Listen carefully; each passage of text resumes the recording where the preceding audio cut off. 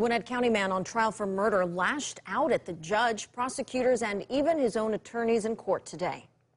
This is wrong, man. This is wrong. Y'all using false and fabricated evidence against me, man. This is wrong. Channel 2's Gwinnett County Bureau Chief Tony Thomas is live in Lawrenceville with what upset the man and why the judge says the trial will continue. Tony.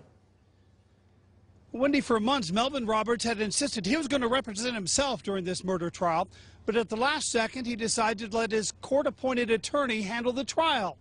But he is not happy. There have been frequent outbursts, including 2 today alone. This is crazy. This is crazy. This is a total injustice. This is a total injustice. Defendant Melvin Roberts' latest outburst came when the judge and lawyers thought he'd asked to represent himself again. Mr. Roberts, Mr. Lewis has handed me a note that says you want to represent yourself. That's not what that note indicates. Roberts is on trial for the murder of 23-year-old Jabari Petway in November 2016.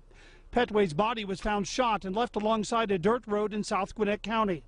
Prosecutors say they have evidence linking Roberts to the scene and phone records showing the two were calling each other. I know what time I text that man. This is wrong, man. This is wrong. Y'all using false and fabricated evidence against me, man. This is wrong. All I'm trying to do is make sure you've done that so that you can get your evidence. Your Honor, you're trying to cover tracks here. You should not allow this to keep going on right now. We're going to take 5 minutes because I've heard enough. After a recess, Roberts came back in, crying.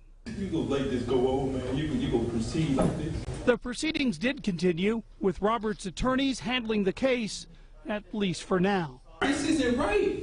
This is not right. Now, Roberts has not officially said whether he's going to take the stand in his own defense in front of the jury. Even without these outbursts, this trial expected to leak into next week sometime. Live in Gwinnett County, Tony Thomas, Channel 2 Action News.